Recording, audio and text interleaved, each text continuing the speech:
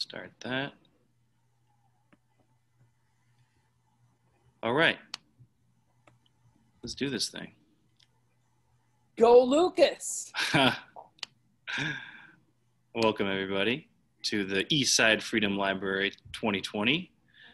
My name is Lucas Erickson. I have no affiliation with the library, but they are the presenting hosts tonight with my small little program I started a few years ago called On Stage. It's a program that the purpose is really to make local theater relevant to younger and non-traditional audiences. This is our 9th talk talking about this play, The Resistible Rise of Arturo. The previous 8 discussions have all been in college classes, but I also like to keep it open to have some of these discussions and community settings for people that aren't attending school and want to talk about this. So yeah, today we had one talk with a creative writing class at Metro State University and an intercultural communications class at Augsburg. 3 more tomorrow. But yeah, so I mean, we're here joined by a couple friends that are pretty awesome theater educators around town, Maria Asp and Wendy Knox. And we're here talking about this play that, was presented at Frank Theater in 2001. I hear that Peter and Beth were part of the production too. More on that later. But obviously there's no plays going on right now, but we thought this was a super relevant piece to talk about with the election 2 weeks away. So that's why we are here. A few quick ground rules. If you have a question, you can type it in the discussion or write it up, or just unmute yourself and ask. Jump in whenever. Keep your video on if you're able to. If you're not, that's okay. Closed captions are up right now, so you can turn those off if you want. And lastly, we really just want to hear from you. So please ask questions or anything you want. And we're going to look at a couple scenes from this play. I'm going to share my screen a couple of times. We might need a brave reader or two along the way. But yeah, let's jump in here. I'm going to put up a poll, and let me turn it over to our fearless leader, artistic director of Frank Theater, Wendy Knox. Oh, that would be me, fearless, yeah. There are a couple of golden retrievers here in the house, so if they happen to start voicing opinions, I will try and mute them as soon as I can. Sorry about that. So yeah, as Lucas said, we staged this play in 2001, and we opened, I think it was the weekend after 9/11. And I don't know, who's familiar with Frank Theater in this group? Anybody? Anybody know Frank? Okay. Well, we've been around for like 31 years, and we've performed in just about every venue in town. We just do a couple shows a year. Arturo was the first piece that we did in after performing in just about every venue in town, we decided who needs a theater, so we started performing in empty buildings. And we did this. Arturo was the first one that we did. We did a number of shows at the Sears building before it was developed into the Midtown Global Market. We did a couple of pieces over at the Pillsbury A Mill across the river from the Guthrie, and several other venues around town. Most recently, I think, was Rainbow Foods here on Lake Street. We did a couple of years ago. So it was great being able to do this particular play it was a former ammunition plant that we did it in, and they were going to tear the building down. It was on the Metro State University property near where the library is now. And so we could do whatever we want. We could paint on the floor, on the ceilings, and we discovered things in the buildings like, oh, look at that garage door. Can we work that into the set? Or look, there's a manhole. Who wants to go in the manhole? clearly Ozzy wants to go in the manhole. So, that was, it was great fun. Hang on just a second. I just would add that the manhole, it was a lot of grizzle to get that thing open, but was it ever worth it? So, are people here in the audience familiar with Bertolt Brecht? You guys can't all talk at once. I can't hear you. You can nod, or you can go to your reaction button and give us a thumb. We got a couple. Okay, yeah. All right. Well, Brecht has sort of been, I think Uwe was the second Brecht piece. We'd done Threepenny Opera in 1999, and then this was the second piece that we did. And since then, we've done a number of his works. He's kind of, along with Carol Churchill, it'd be like patron saint of Frank Theater.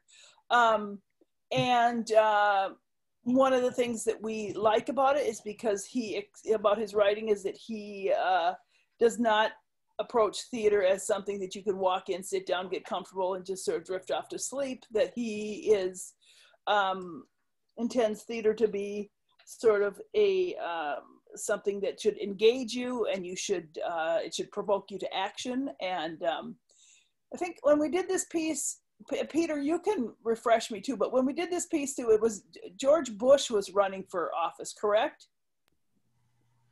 Yes. Peter? Yeah. So, one of the things that so this play is about, Brecht had this fascination with kind of all things American pop culture, American culture. He loved gangsters. He loved the idea of California. He loved Charlie Chaplin. And so he would take all these things and work them into his plays in whatever way. So in this piece, it's about Arturo Ui is a gangster. Brecht was particularly taken with Al Capone. And so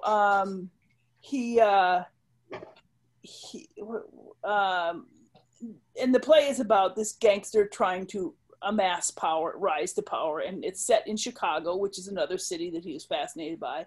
So, and he wrote this play shortly after World War II, and in it, it's written as a parable play, so it's meant to be to teach a lesson, and it is he kind of does an equation of Arturo Ui as a gangster with Adolf Hitler and his rise to power. In writing the play, which is structured in a number of scenes, he prefaces each scene with a title, and the titles form a kind of timeline of historical events that led up to Hitler's rise to power. So a contemporary audience watching the play would understand that these dates and that this is what, and the title, as you note, is The Resistible Rise of Arturo Ui, implying that it could have been, his rise could have been stopped. It could have been if people had made different choices. But this timeline sort of shows how he rose to power. And when we did it, our feeling was that a lot of these dates and references would be lost on a contemporary American audience. So we enlisted the brain trust of Ratcliffe Cleary to help us create a timeline of contemporary to that time events that sort of detailed the U.S. involvement kind of around the world. Peter, anything else you want to say about that? Well, I'm just annoyed by the headline that it was bogged down by politics, and I wondered who was the idiot critic who wrote that. It was Graydon Royce. Who else is the idiot that would write that? Yeah, it was energized by politics. Yeah. I mean, to make that critique of a Brecht play, to say it's bogged down by politics is kind of just, stupid. So, yeah. So anyway, but anything you want to say about that timeline, Peter? Do you remember anything about that? I don't. Okay, all right, just a second. I'll jump in for a second to say how fun it is. Put them outside, please, Phyllis. I'm sorry. All the pictures that Lucas was showing you, and just a little something about the process. We really miss being in the rehearsal room. We miss doing the plays, but one of the things Wendy and I have talked about is how much we miss the table work that Frank does. And everybody is going to the libraries and getting pictures of gangsters. And we looked at a lot of political cartoons. So when we do a Frank play, the cast really does a research deep dive, which makes it so much fun. And very often rehearsals will start with book reports or show and tells. So yeah, and again, with his work in particular, there's so much history to sort of dig through and digest and look at what the parallels are with the contemporary moment. So, and the other thing that's super fun with this play is that there was a very broad physical style to it. You know, he creates his characters not like with a fine point pen and ink drawing, but more like with a magic marker. So they're very bold, they're very cartoonish. So the style, it had a very distinctive you know, physicality to it, and was great fun to work on the piece. So we had wanted to we were hoping to produce the play this fall. We would be doing it right now, hopefully, but sadly we can't. So Wendy, how would you have, are there any things that you could just think about? I mean, obviously you didn't even get into the process of doing the play, but if you were to do it now, how would it, if some of it be different than it was? Obviously we're in a different time period, but I don't know. One thing, you could take that timeline and it could be much more specific to the I mean, again, because our impetus looking at sort of how we're dancing with fascism right now, the idea of we could have much more local, I mean, sort of national timelines rather than the ones we had for Bush were sort of international. And it was great because one night, one of the titles were read and someone in the audience stood up and said, "That's bullshit."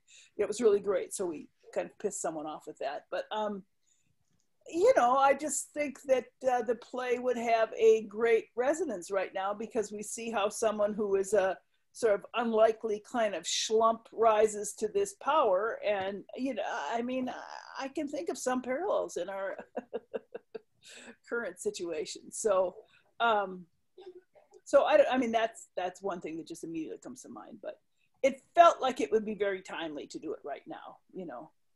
And it felt like, again, when we were thinking 6 months or a year ago about the idea of doing it, it felt like it would be a relief to be working on a play like that, you know. So, yeah. Should we, what do you think, Bria? Should we go around and hear from everybody? Yeah, I was just going to add a couple of other little anecdotes about the production, and certainly Beth and Wendy jump in. But I know that when we started working on it, there were two kind of concepts that I know as a actor in 2001 really confused me about Brecht. And one is that when you start reading about Brecht, you read it's like the alienation effect. And I'm like, what is that? What, you know, you spend so much time as an actor trying to engage with the audience, but then the Wendy's process, like you'll probably hear her say tonight, what's up with that? And we really figured it out as a group, but like the titles that Wendy was talking about, a lot of the alienation effect is really in the script.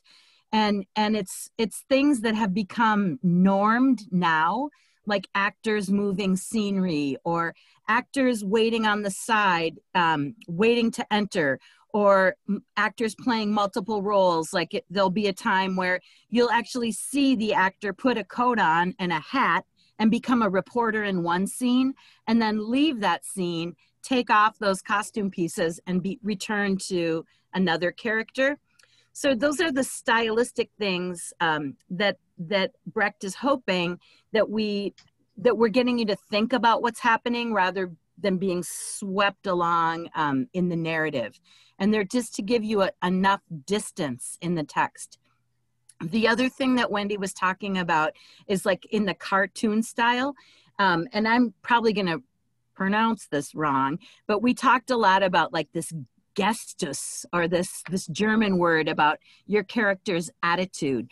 But we would all come up with like 3 distinctive physical, cartoonish postures that we would put on as we would embody the character to show what our function was in the play.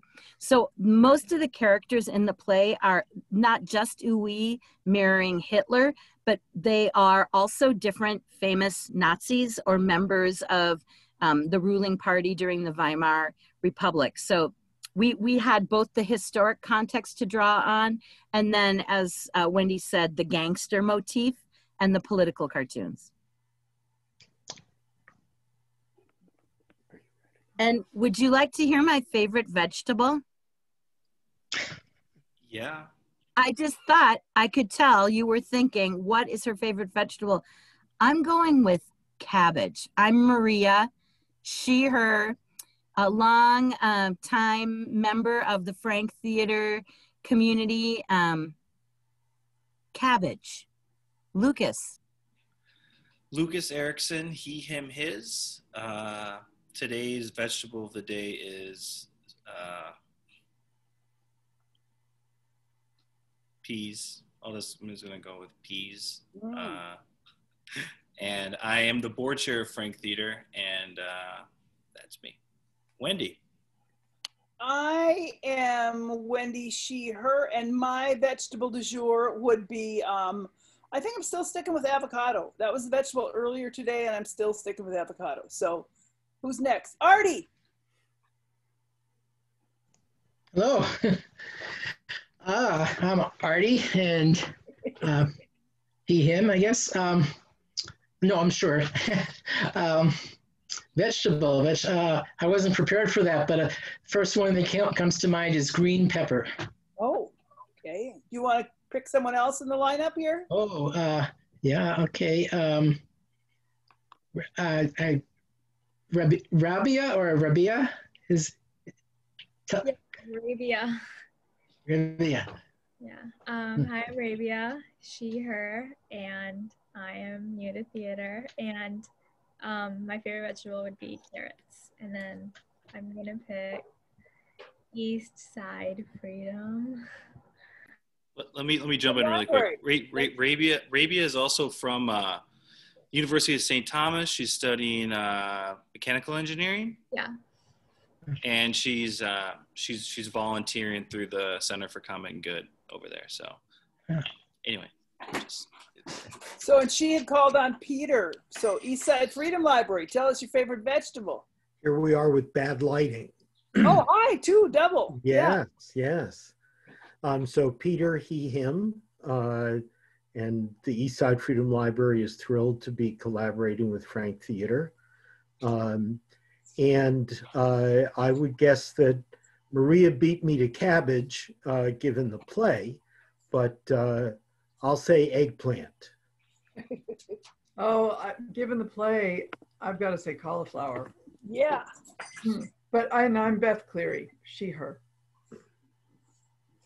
Is there anyone else in this picture that you need to introduce us to? Mary and David Parker. No, I meant in your particular frame. Oh, you mean a dog who is being very... He's calm. Yeah. Okay, all right, okay. Yes. All right, so who did you call on, Beth? Mary and David Parker. Okay. Ah, there I am. Well, definitely Brussels sprouts, at least today. Roasted Brussels sprouts. Yum. You want to call on someone else? Well, who's left there? Janet? Who didn't go? We have Janet and a painting. Who's ever well, I'll go for a painting. Chamath Pereira?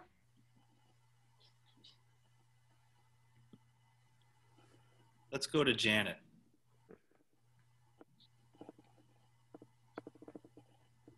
Janet, are you there? Guess not. Well, I think it's back to you, Wendy. And Okay. can you Well, so tell you us might- why? Yeah, why do we want to know what your favorite vegetable is? Yeah. Well, one of the things that in the play is that, and Brecht was brilliant in terms of, he would do, he also had a great sense of humor about stuff, and he would try and set these things in these, I mean, often unlikely locales or sort of things. And one of the things, as Uwe is trying to amass this power in Chicago, one of the groups that he approaches for support is the Cauliflower Trust, which is a group of sort of vegetable traders. So the Cauliflower Trust plays heavily in this play. So that's why we asked about the vegetables. So should we go right into the first scene here, or Maria, do you want to play a little game? What do you think? Well, I think we can go in the first scene, but I also want to say, like, that the first time I read it, I called Wendy and I'm like, Wendy, I don't get it. What is the deal with the vegetable trade? But it's also like the giving it the distance. So it isn't a play about Hitler and the rise of the fascism. It's setting it in this context that gives it just that not enough distance or alienation. I think we can go into the first scene. All right, let's do it. Who's reading? Lucas, are you reading? No. Does that mean I'm reading? I think Arabia is going to read a scene. Read one of the characters. Oh, is she? No. Is she? I don't want to throw her under the bus. All right. Come on, will you read one of them, Arabia? Sure. Okay, so do you want to be Uwe or Dogsborough? I'll be Dogsborough. Okay, so we're going to give you a little bit of context. At the beginning of the play, Uwe was had not come to be super confident. In fact, he and his gang of gangsters were kind of a mess. He was sitting around kind of complaining that they're not even writing about me in the paper anymore. So he's kind of a mess, and he's scrapping around, and he's trying to get some power. And we'll see a little bit of that transition in our next scene. But so we got Dogsborough here, and Dogsborough does have status and power and represents, you know, he's Rabia, you've got your gray wig, right? I could trade hairs with you, but you're an old man that's been around a long time and has some power and status in the community. And I'm trying to get something from you, okay? I'm going to give you a 3, 2, 1 action. 3, 2, 1, action. I'll tell you what you need. The Cauliflower Trust needs muscle. 30 determined men under my leadership. Whether the trust would want to change its typewriters for Tommy guns, I have no way of knowing. You see, I'm not connected with the trust. Oh, we'll get to that. You say, with 30 men armed to the teeth at home on our premises, how do you know that we ourselves are safe? The answer is very simple. He who holds the purse strings holds the power, and it's you who hands out the pay envelopes. How could I turn against you even if I wanted? Even without the high esteem I bear for you. For what do I amount to? What following have I got? Oh, a handful. And some are dropping out. Right now it's 20 or less. Without your help, I'm finished. It's your duty, your human duty, to protect me from my enemies. And I may as well be frank, my followers too. The work of 14 years hangs in the balance. I appeal to you man to man. As man to man, I'll tell you what I'll do. I'm calling the police. What? The police? Exactly, the police. Am I to understand that you refuse to help me as a man? Well, then I demand it of you as a criminal, because that's what you are. Mm-hmm. I'm going to expose you. I've got the proof. There's going to be a scandal about some docks, and you're mixed up in it. Sheets Shipyard, that's you. I'm warning ya. Don't push me too far. They voted to investigate. They never will. They can't. My friends. Ah, you haven't got any. You had some yesterday. Today, you haven't got a single friend. And tomorrow, you'll have nothing but enemies.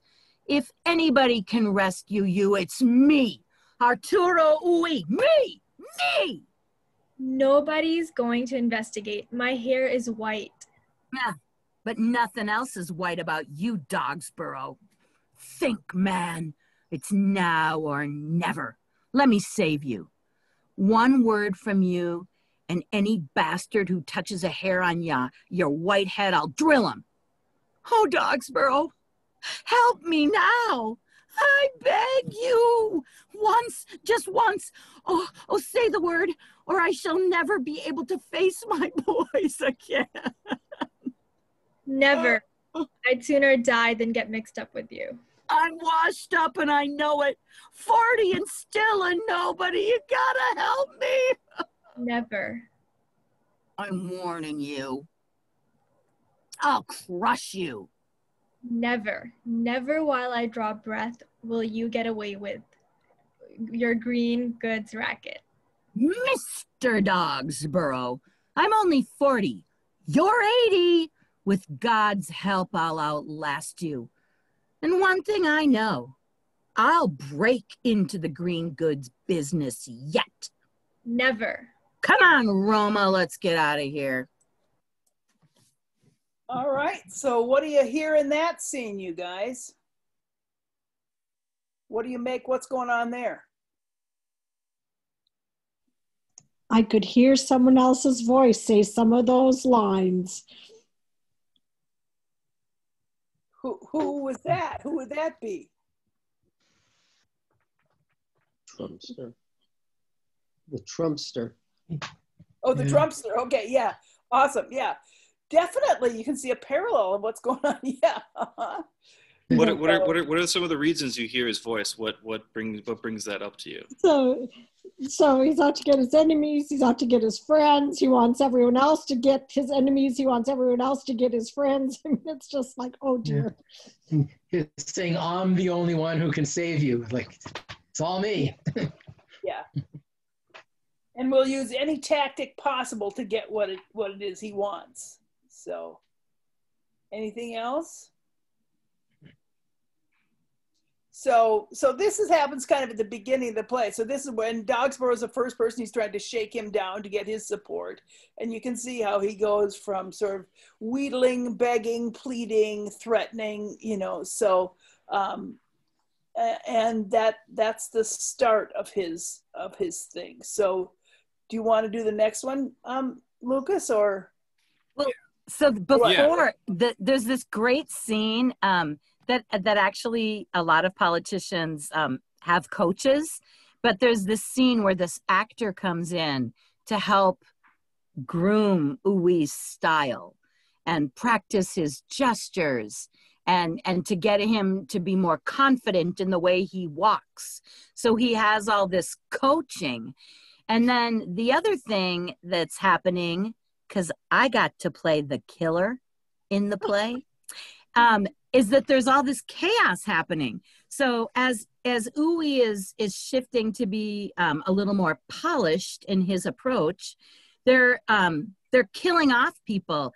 And they one of the things I loved is that then they're like pretending like they don't know anything about it, but they're wearing the hats of the people that they killed in the next scene, and they'd be like, what? I wasn't even in town yesterday, and I have 152 people that say I wasn't here. But they're posturing by wearing the dead man's hat, and they're causing all this chaos. So they're making a lot of distraction. Maria, I thought you were going to kill me and put your white hat on. Oh, yeah. What happened to Lucas? What happened to Lucas? Yes, Did you hear that gunfire off stage, Wendy? Yeah, I heard that. Oh my God. What could have happened to, where did Lucas? I hope he's okay. I have no idea what happened to Lucas. I was giving my dogs a Kong. They can vouch for me. So there we go. Yeah. So, and again, it's interesting because all of the characters that Uwe has as his henchmen have parallels in like Hitler's cabinet. So it's, I mean, again, it's very interesting to look at the link between the sort of historical basis he's drawing from and then what the narrative he's setting up. So, all right. Second scene. Artie, will you jump in on this one with us? Yeah. Artie's in. Okay. Yeah. Artie's in. How about Eastside Freedom Library? Peter, will you be a reader for us? Beth is Peter? in. Beth is in? Okay, Beth? awesome. And how about Mary? Mary's in. David says I'm in. All right. Okay. So let's set this up a little bit. This is, he's talking to the vegetable traders, right? This is his campaign speech, so to speak. Right. And it's divided into 3 chunks, isn't it, Lucas? I mean, there's...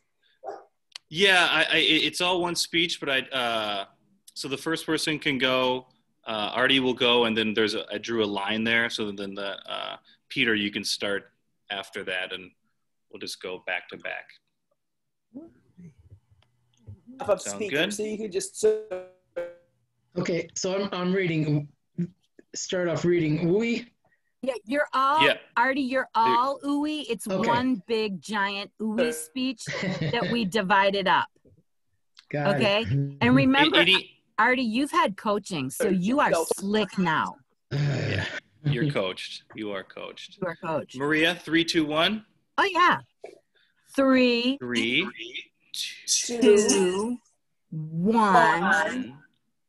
Action. Murder, extortion, highway robbery, machine guns sputtering on our city streets, people going about their business, law-abiding citizens on their way to City Hall to make a statement, murdered in broad daylight. And what, I ask you, do our town fathers do?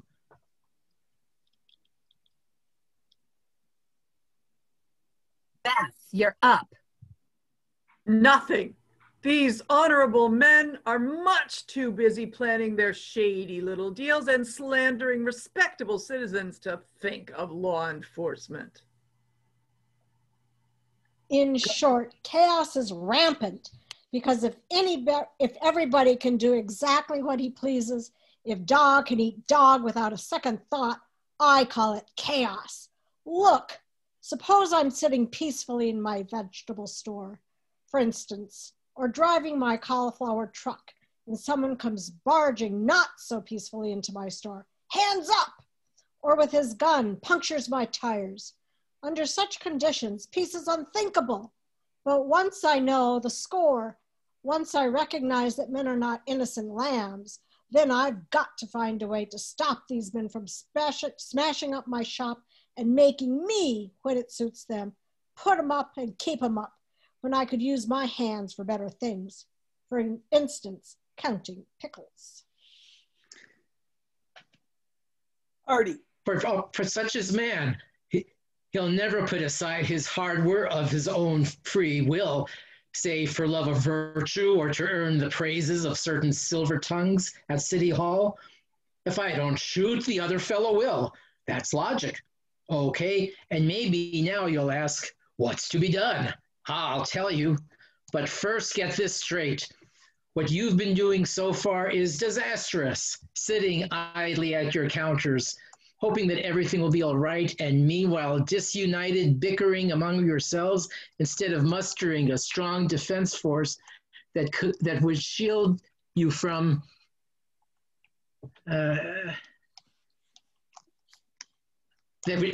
that would shield you from the gangsters' depredations. No, I say. Beth. We'll go to Beth here. This can't go on. The first thing that's needed is unity. The second is sacrifices. What sacrifices, you may ask? Are we to part with 30 cents on every dollar for mere protection? No, nothing doing. Our money is too precious. If protection were free of charge, then yes, we'd be all for it.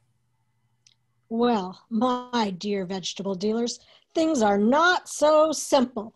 Only death is free. Everything else costs money, and that includes protection, peace, and quiet. Life is like that, and because it will never be any different, these gentlemen and I, and there are more outside, have resolved to offer you protection. What do you hear in that speech, you guys? Nice job, readers. Yes. What do you hear in that thing? Or in the Frank vernacular, what's up with that? Yeah. I mean, what's going on in that monologue? Well, he's building up a case for, it's kind of like making an offer you can't refuse. And yeah. And it's like, and he is now at a point where he has amassed some things. And so he's also, I mean, there's the great irony of saying, you know, here are these guys with their Tommy guns. It's like, you know, and they're causing all this destruction and murder and stuff like that. If you want protection, we could give it to you, you know, which again, sounds a little bit familiar to some things I'm hearing in the news, you know? So, yeah. What else? But you're going to have to pay for it. There's going to be a trade-off. You do for me, I do for you. Yes, exactly. Yeah. So. Yeah, to me, just creating that narrative, that false narrative. I mean, I think right after this scene, the vegetable dealers sort of look at each other like, everything's okay. There's nothing wrong. We don't need anything. And then he lights one of their stores on fire, and then it's right there. Right. So. And I love how that monologue starts. Murder, extortion, highway robbery.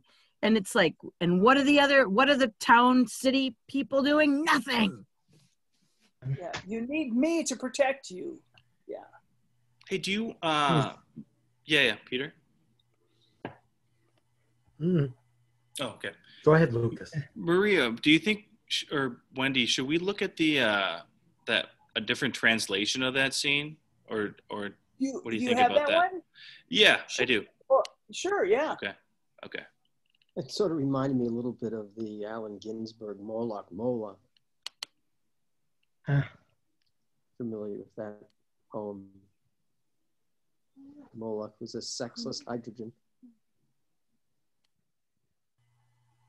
The different translations of Brecht's work too are also just really, you know, some of them are so stilted. So okay, so here we are. Here's the same thing. And who's this by? Is this by? Do you remember who this is by, Lucas? Maria, do you remember? I think it was in 2016, I believe. Yeah. When it was written. Here, I can look and see. Translation? Wow. I know the person that played Jiri came to see Love and Information. I've got that fact. Maria, do you want to read this?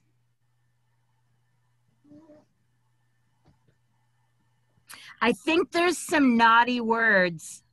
Yep, there are. We're ready for them. I know it's going to be there new are some for naughty you. Words. We can handle it.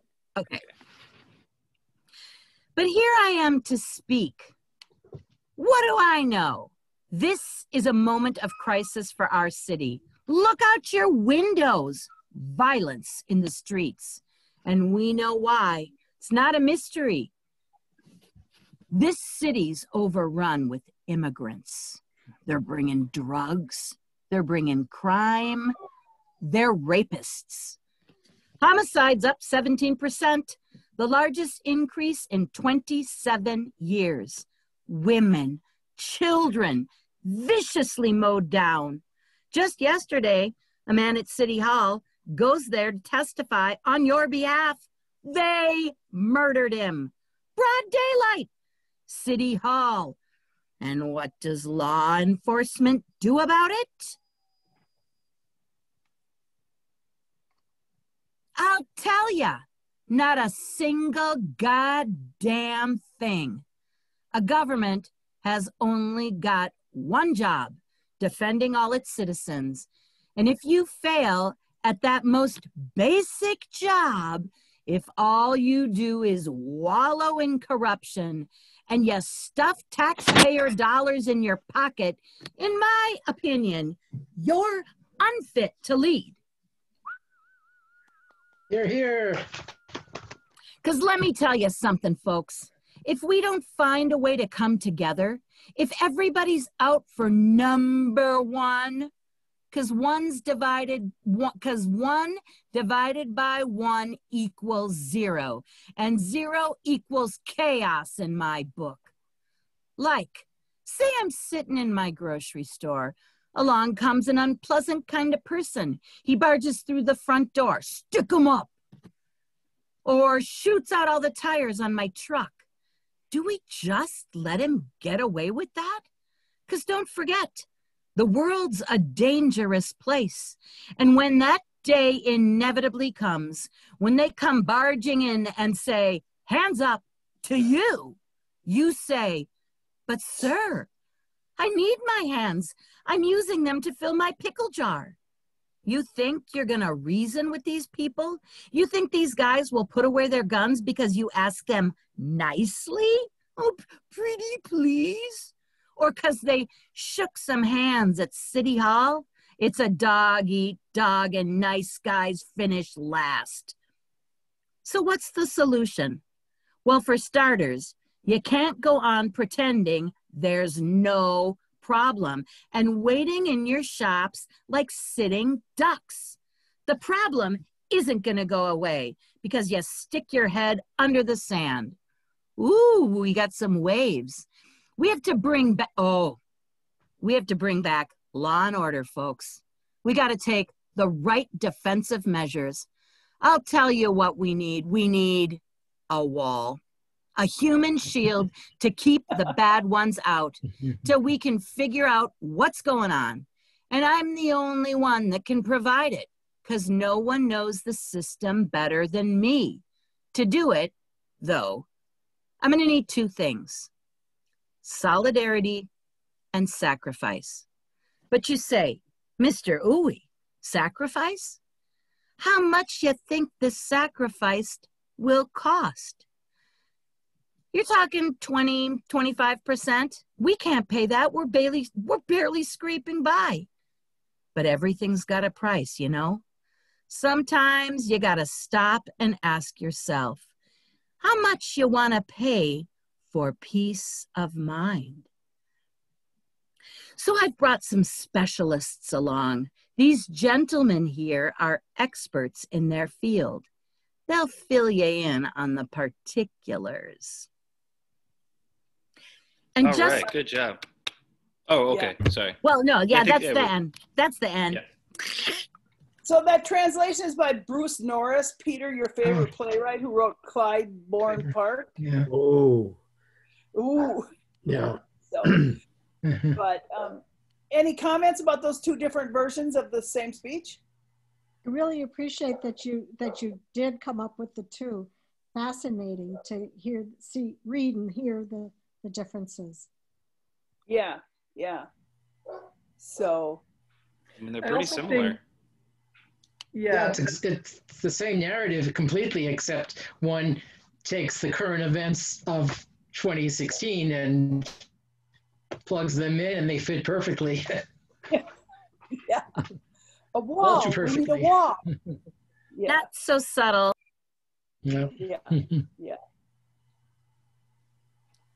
Although it's also a speech that's not only bombast, like the new version, whatever we may think about that playwright adapter, really reveals the way that like the speaker's thoughts last for about 2 seconds, and then he's on to some other topic, which, as we know, the demagogue in chief is really good at. And so in terms of like the performance, I mean, you know, we see snippets. I'm sure none of us watch his entire speeches by the current demagogue in chief. And sometimes he just leans on his podium and acts like he's gossiping at a barbecue. And so like the levels, like you never know where you are. And then suddenly there'll be this explosion of, you know, sort of violence out of him. So it's actually a really fun speech to play in either translation, but this new one really reminds us of how like thought lasts for 2 seconds and then goes somewhere else. Yeah. Well, should we show the epilogue at the end? I have the translation of that one too. That's pretty great. So as Wendy was saying, like the play starts with an actor coming out and basically telling you everything that's going to happen, who's in it, and what their function is. And then at the end of the play, you've watched this gangster rise in power, and then you hear this little ending. And Lucas is going to pull that up.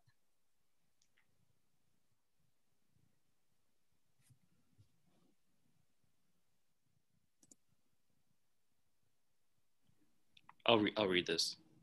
Okay, cool. Therefore, learn how to see and not to gape, to act instead of talking all day long. The world was almost won by such an ape. The nations put him where his kind belong. But don't rejoice too soon at your escape. The womb he crawled from still is going strong. Any comments on the epilogue? Chilling. It's like... And there's and this is usually read by Uwe, would you say, Wendy, at the end? I missed that. I don't know. I think we did have Uwe read it. I don't know if it usually is or not, but there's another version that we had, and the final line of this other version is often linked to this play, where it says something about you know, it's essentially the same thing, you know, don't get too comfortable. And it says that you know, but the last line is, the bitch who bore him is in heat again, you know, which is, and I think we use that in our production, and it's referenced a lot too. It's just, so any comments about that epilogue? Well, I think it's important, as focused as we are on the guy that Beth calls the demagogue in chief, right, that we created him. Yes. Our culture, our country, our history created him. And there's no reason to believe we can't create another one, even if we get rid of him. So or even if we get rid of him, that it's the other people that have been cultivated, that have allowed him, that have encouraged him, that there could be another one right down the pike, you know? Yeah. So, yeah. So, and again, go ahead, Artie, do you have something? No, I'm just agreeing with it's more than just about an individual. It's about the system and the sort of intransigence of dysfunction and corruption that's built into the system. Right. And again, with his warning that he says, don't just sit and, you know, he's encouraging the audience to action. You know, it's like, you can sit and sort of like all the Facebook things you want to like, but what are you going to get out and do something to make something happen, you know? So that's interesting, I think. Wendy, do you want to read the translation? Which one? Of the epilogue. I have it right here. Oh, you have it? This will be our last one, yeah. Yeah. It's pretty intense. Oh, intense. Oh, God. Okay, I got to get intense just a minute. Okay. Can you scroll up a little bit with that? I think it starts right here. Okay. The moral of the story, so to speak, is sometimes you can't turn the other cheek. We faced a fucker once like this before. We came together, fought a bloody war. And yes, that time we won. But who can say what we might do if he came back here today? Or could it be that he's already here? 2016, what a shitty year. We vote them into power, then we wonder how we made such a catastrophic blunder. It looks as if we're fighting once again, so fingers crossed and hopefully we'll win. But even if we do, one thing's for certain, there'll always be another. Is that the end? I can't see it. Yep, lights out. Okay, all right. Okay, yeah. So there we go. So it's a great parable there. It's a great little warning lesson.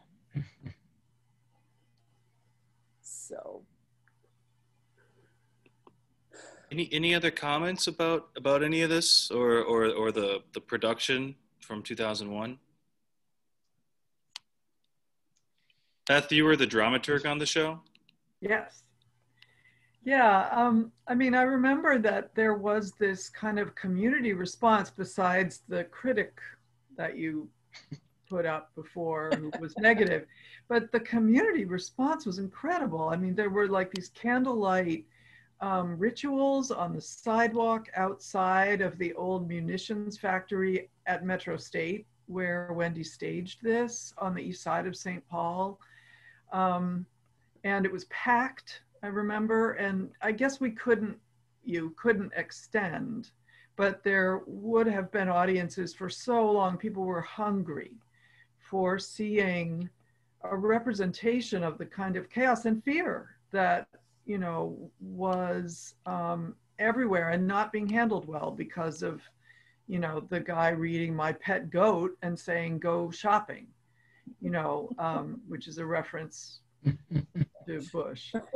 But, you know, I mean, the need for theater like this in that moment was just enormous. And here it is again. I mean, this play would be awesome to do right now. It would be so much, yeah. I want to say that, and not just because I really dislike the guy that wrote Clybourne Park, but I think it works better at a more distanced level. It's where it's not as literal, and the audience is being pushed to use our imaginations to think about the connections between what we're seeing on stage and what we're experiencing, rather than being spoon-fed by a writer. So I'll take the opportunity to criticize Norris, but I do think that it works better when it's when the audience has to work more. Well, it's also more universal in that way. It makes, again, underscoring that point, you know, we're in, you know, a deep well now with this, you know, situation, but it's not just the now situation. It's something, you know, beyond that, you know. Yeah. But in another 20 years, 40 years, which version do you think will be more performed? Given the future distance, the distance that future generations will have. Yeah. Hopefully we won't need to look at this. Hopefully we won't need, that's right. 100 years. But that's not what the epilogue tells us. I know. Well, it doesn't say how long. It doesn't say how long it's going to happen. It could be a long time. Well, and the epilogue says, like, pay attention, you know? So it's like, if you don't want to hear this again in 40 years, you know, it's like, it puts the responsibility on us for action, you know? So. Just a couple final questions, just going to throw at you there. And then I guess the last thing is thank you for joining us today. I really appreciate it. Obviously this play is not on stage right now, but if you would like to learn more about Frank, go to franktheater.org. Wendy, or do you Yep. have to talk about the Frankly Speaking series? Yeah, I was going to say we, you know, because we can't be on stage, and as Maria mentioned, we do miss the sort of intellectual workout of a frank rehearsal process. We are trying. I don't feel the need to rush to let's do a Zoom reading of a play. I mean, I just don't feel that need. But we have been trying to find ways that we can. How can Frank continue to be active and present? And so we started a series of monthly discussions called Frankly Speaking, and we've aired 2 of them. They're presented as Facebook live events, and they're also on our website. And we were using these discussions to sort of as ways of exploring ideas or issues that we might normally be chewing on in a rehearsal process. So our first discussion was about whiteness in Twin Cities Theater. And so we had 3 white artistic directors talking just about whiteness and how we, you know, deal with that. Our second one, which was a couple weeks ago, was with 3 Black actors addressing the value of working on a historical piece that somehow has parallels with the contemporary moment. And this happened to be 3 actors who were in our last show, which was The Convert, set in Zimbabwe in 1896, colonial Zimbabwe. And so asking them to sort of respond to what does approaching a play like that, and what does that bring to your work as an artist today? And our next one will be airing probably, it's usually the first Wednesday of the month, but given that the first Wednesday is going to be the day after election day, we're trying to move it to the next week.